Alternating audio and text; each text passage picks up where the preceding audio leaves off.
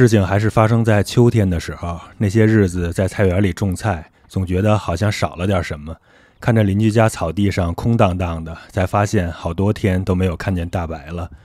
我所说的大白是一只拉布拉多犬，名字叫百里，因为一身白色，我们更习惯叫它大白。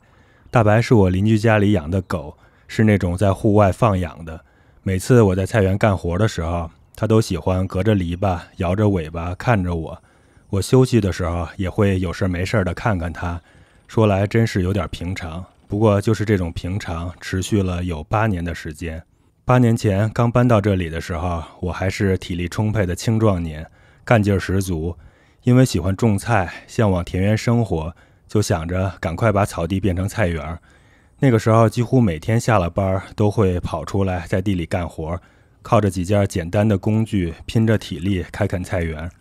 那时的大白也就是3、4岁的样子，在狗界也是青壮年，每天都充满活力。它作为一只户外散养的狗，可能是觉得孤单或者无聊吧。每次我到菜园干活的时候，它都愿意在不远的地方看着，时不时的还会叫上几声，打个招呼，刷刷存在感。每次我干活累了，溜达着靠近它一些，它都会变得特别兴奋，沿着篱笆跑来跑去的。我家和邻居家是有篱笆隔开的，篱笆是前任房主为了防路，花了不少钱把10几亩地的院子给围起来的。他喜欢种花，但是经常会被路给扫荡一空，围上篱笆也是迫于无奈。如果没有篱笆，我和大白的接触可能会更多一些，说不准我干活的时候他会来我的旁边，那样的话很多种菜的视频里应该就有他的身影了，也不至于我用8年的时间把草地开垦变成菜园，他也整整陪了我8个春夏秋冬，我却连他的一段视频一张照片都找不出来。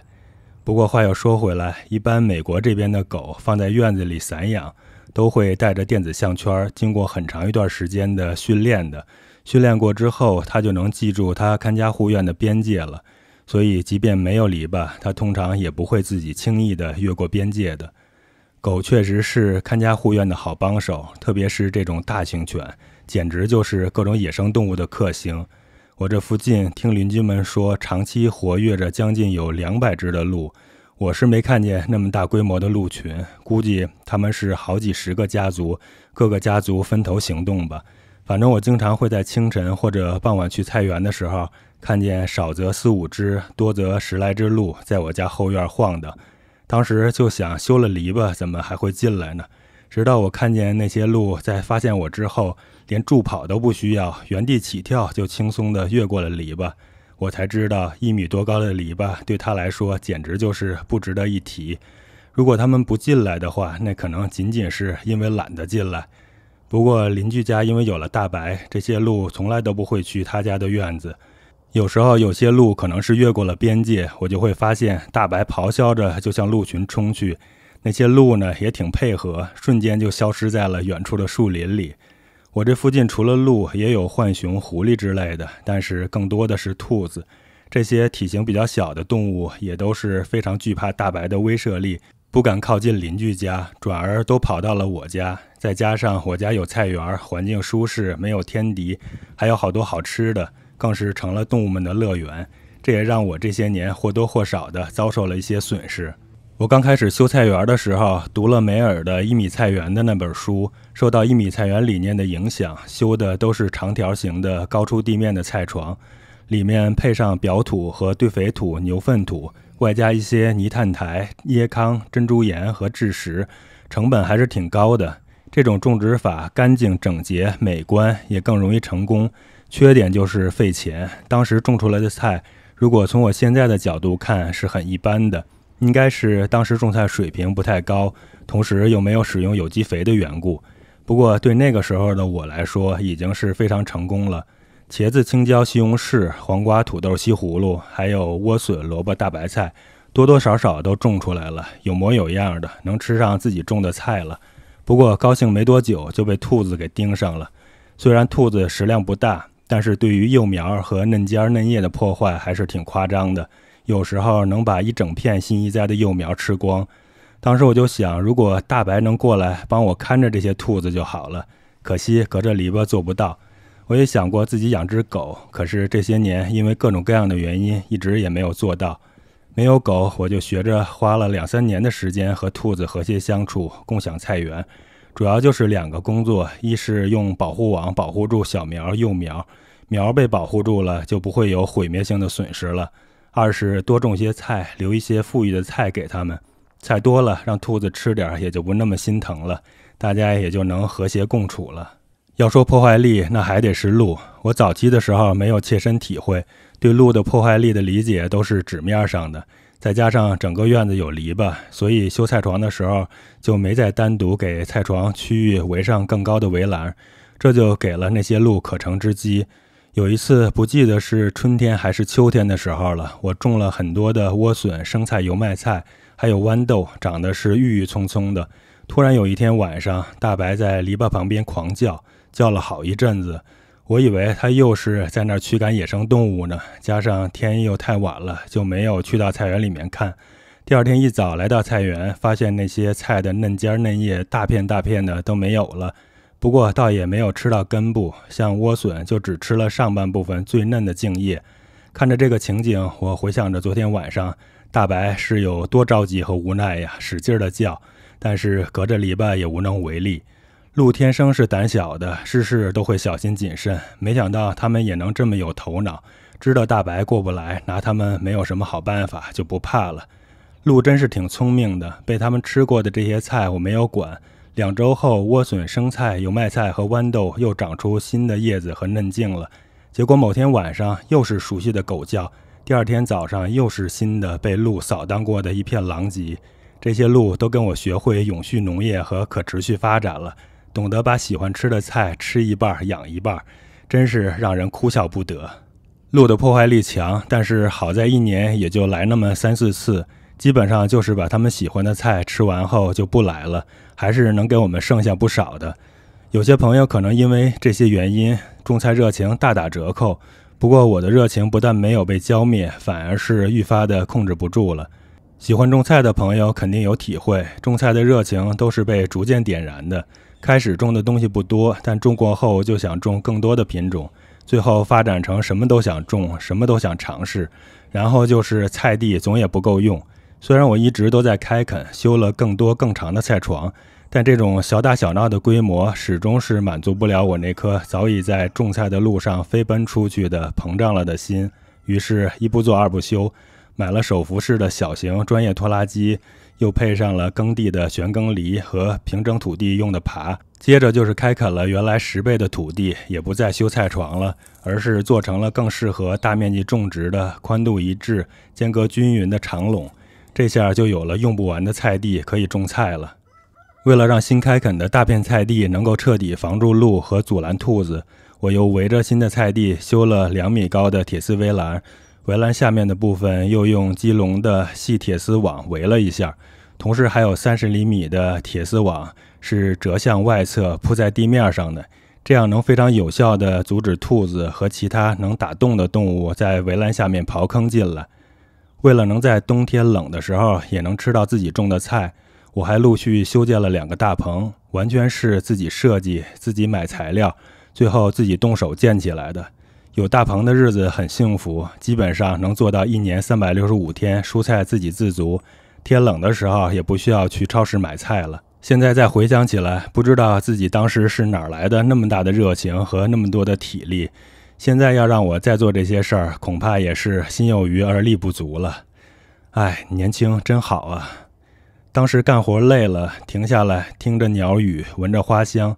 再看看远处篱笆旁边溜达着的大白，田园生活的气息就来了。大白很可爱，时不时的去追着蝴蝶跑上一圈，想捉又捉不到。那画面大家闭上眼睛想一想，是不是挺有意境的？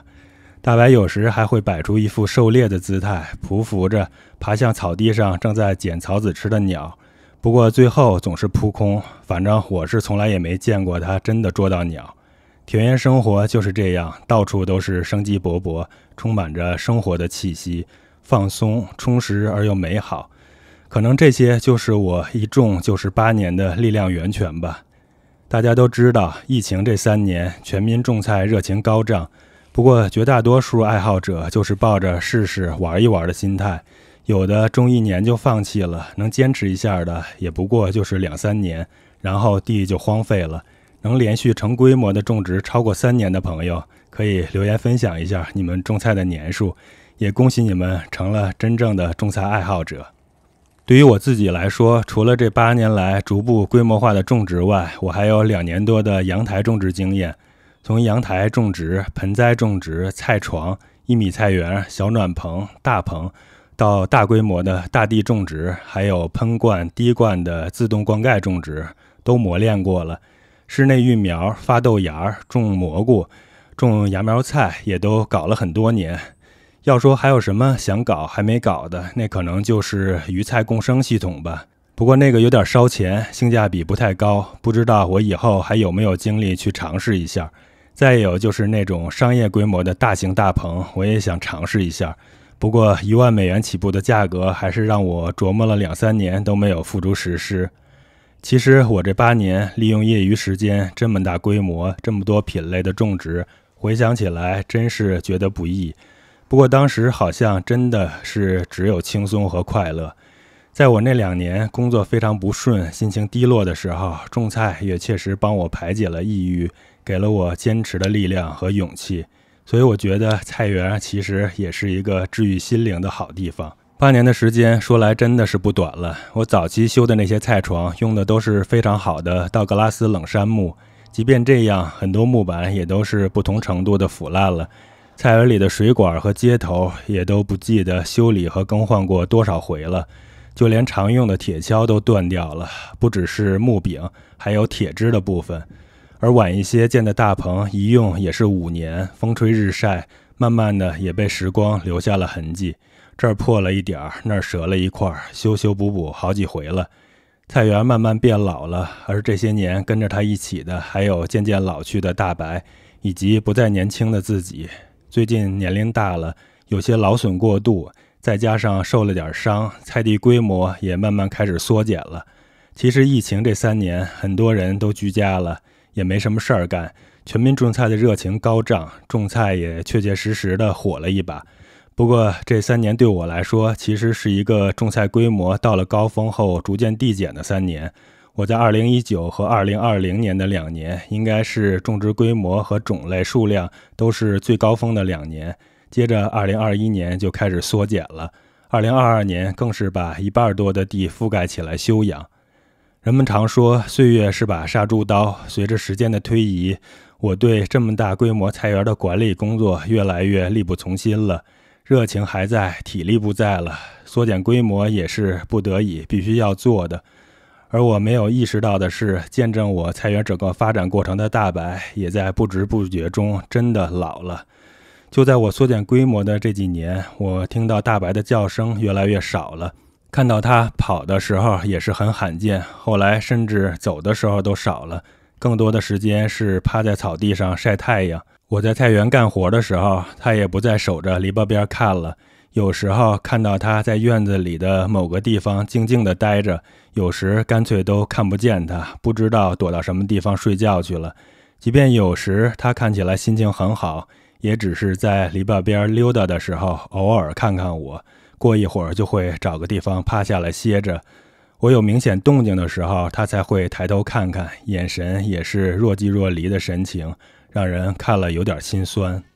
美国的这些邻居们对狗的感情很深，基本上就当一个孩子养，而且他们家里会一直养狗。之前的狗老了之后，他们会继续养上一只小狗。我的邻居在大白最后1年多的时候，又养了一只灰色的小狗。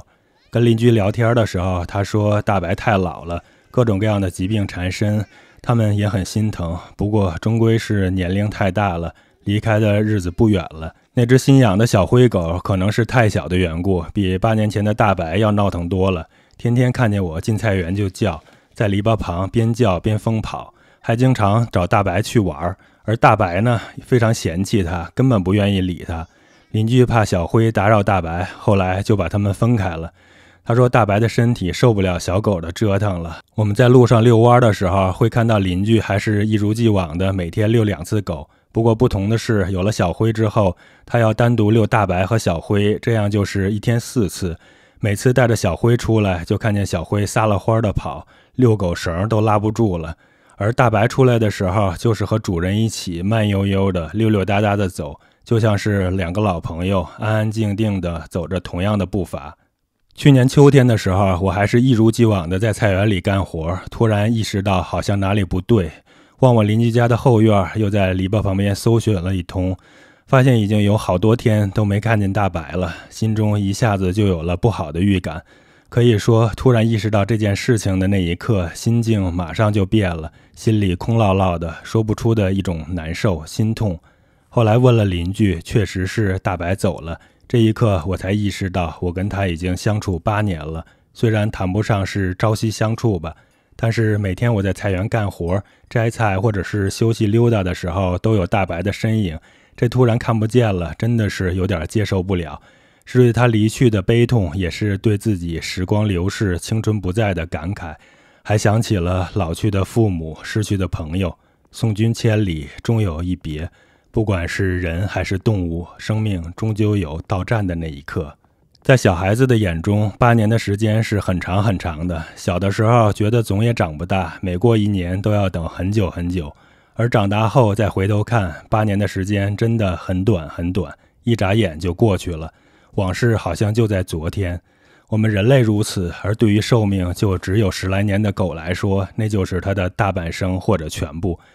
从这个意义上讲，大白其实用了他的大半生见证了我种菜这8年，而我如今也已不再年轻。和大白一起的这段经历虽然看起来着实平淡，没有什么特别的精彩，但是人们不是说吗？平平淡淡才是最真最美。有时我问家里的2个小孩子对大白的印象，他们只记得跑去篱笆边看他逗他的时刻，别的就没有多少记忆了。我估计再过几个月，可能他们都不一定还能想起曾经有个叫大白的狗，看着爸爸种菜，而无忧无虑的他们则看着大白开心的笑。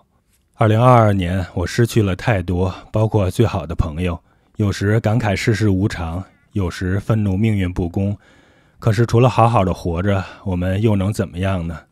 有时候孩子会用稚嫩的语气问我，人都会死吗？爸爸妈妈也会死吗？我想我和爸爸妈妈还有弟弟永远都在一起。每次这样的话题都会触动我的心窝，直达灵魂深处。我只能告诉他，爸爸妈妈以后都会死，但是我们活着的时候就要一家人快快乐乐的，珍惜我们在一起的时光，过好每一天。如果还能在离开之前把想做的事情都做了，没有遗憾，那就更好了。